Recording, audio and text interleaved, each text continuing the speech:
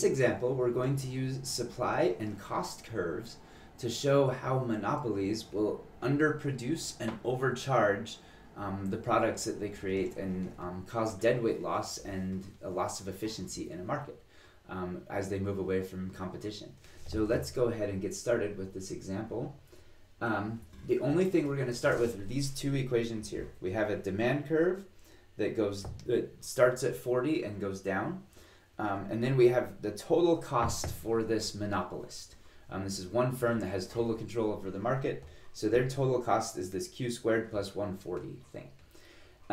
So according to the rule for maximizing profit, the way you maximize profit, max profit, is when marginal revenue equals marginal cost.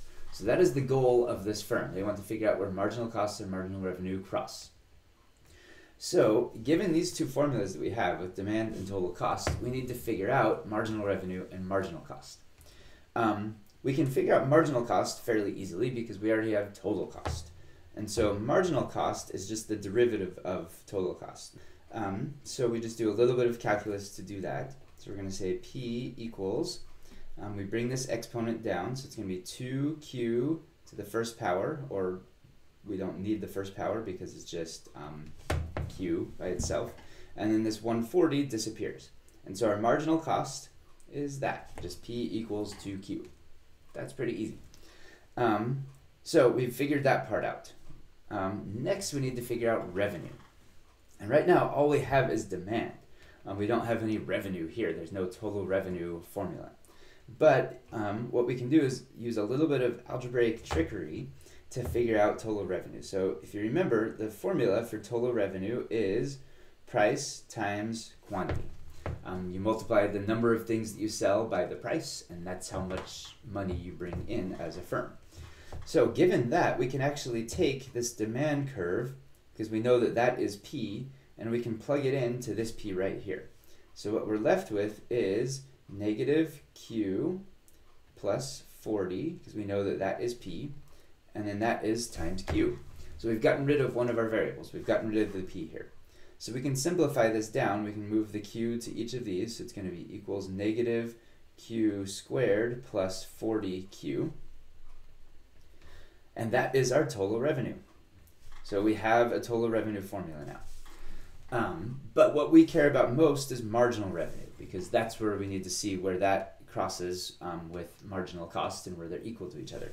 So to figure out marginal revenue, we take the derivative of total revenue, which means we bring this 2 down, so it's going to be negative 2q plus, and then we take this, we take the 1, so it's 1 times 40, and then the q goes away, so plus 40. And that is our marginal revenue formula. Okay? Which means we can now do the math to figure out where the ideal price and quantity is. If we take marginal cost, which was 2q, and marginal revenue, which is the negative 2q plus 40, we can use algebra to solve for that, which is fairly easy here, plus 2q plus 2q. So we're left with 40 equals 4q divided by 4 divided by 4. Best quantity is 10. If we don't want to do all of that algebra, we can actually plug these things in directly to Desmos. So let's go ahead and do that, because that's going to be easier than doing the algebra. So our marginal cost was y equals 2x.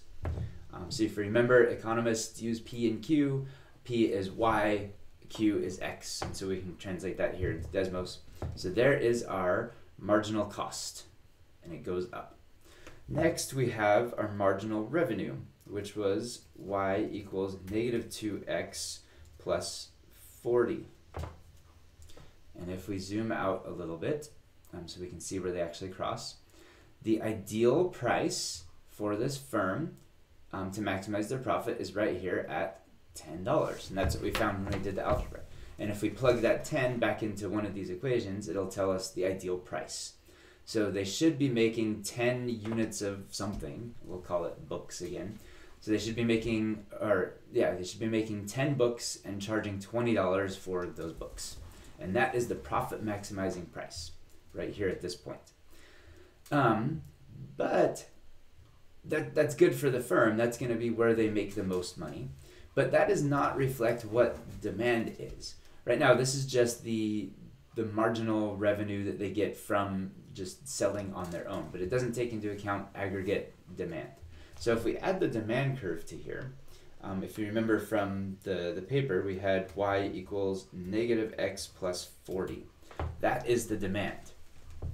So what that means is out in society, people demand, or people are willing to pay different amounts of money here. They'd be willing to pay $10 for 30 books. They'd be willing to pay $12 for 28 books.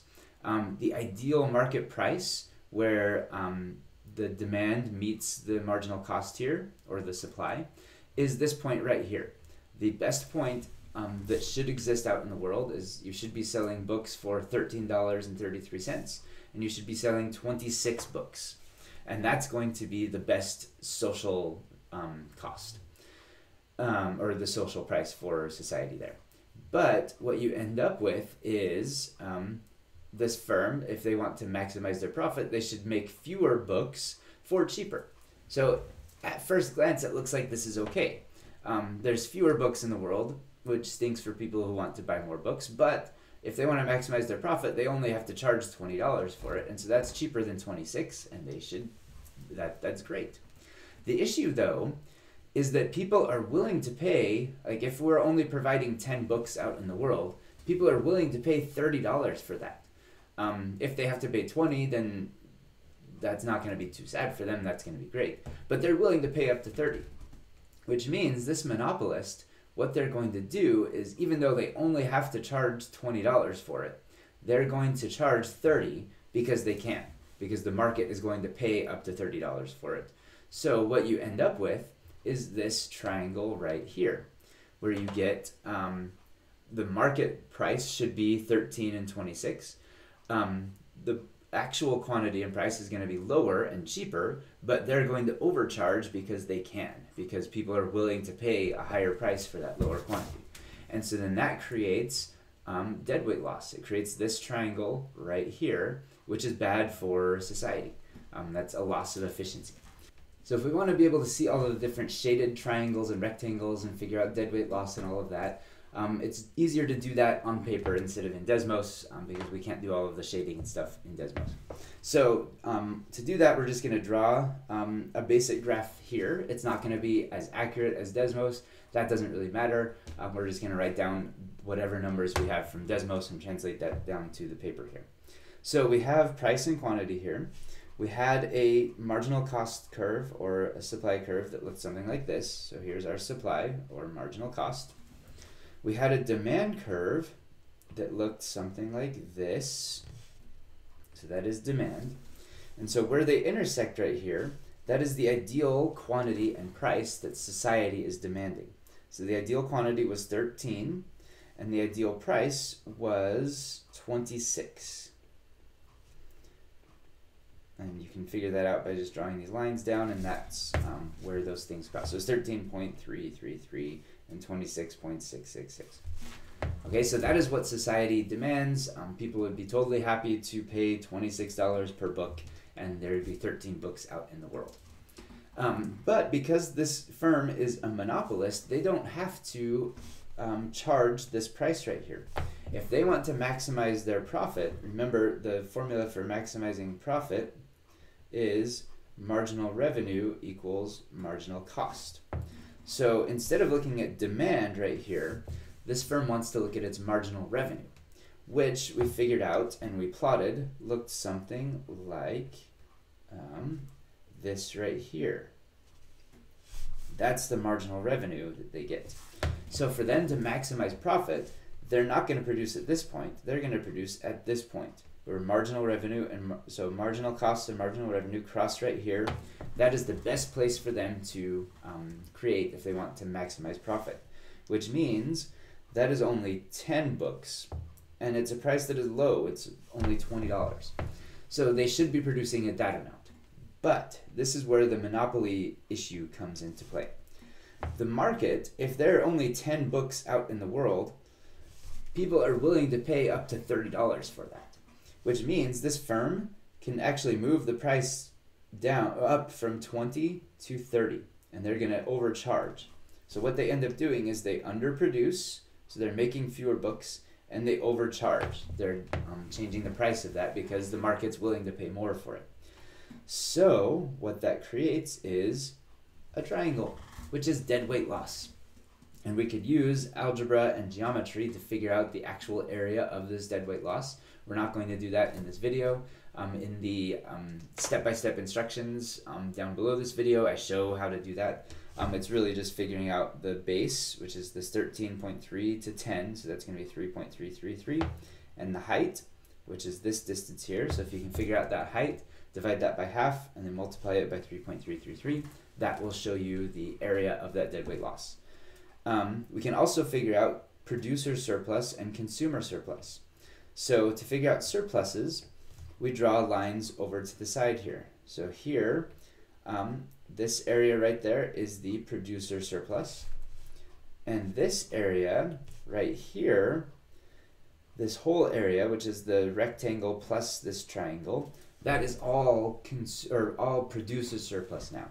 When we talked about taxes, this rectangle here went to the government. When we talk about monopolies, this rectangle goes to the producer. So they get all sorts of bonus points and extra revenue and extra profit because they're a monopoly. Consumers are hurt by that. They lose a whole bunch of surplus, a whole bunch of good deal points, and there's a whole bunch of deadweight loss in society as a result. You can figure out, again, the exact numbers for all of this if you just use some geometry to figure out the areas of the rectangle, the area of the triangle, the area of that triangle. You can figure out all of that. But that is, again, the main story of why monopolies are bad. The intuition, again, we'll just walk through it one last time because it's important. We'll just do a simple one here without numbers. So here's our price, here's our quantity. We have marginal cost goes up like that.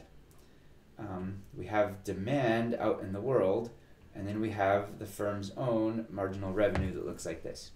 So in theory, they should be producing this much stuff at that price because that's what society is demanding. That should be the market equilibrium.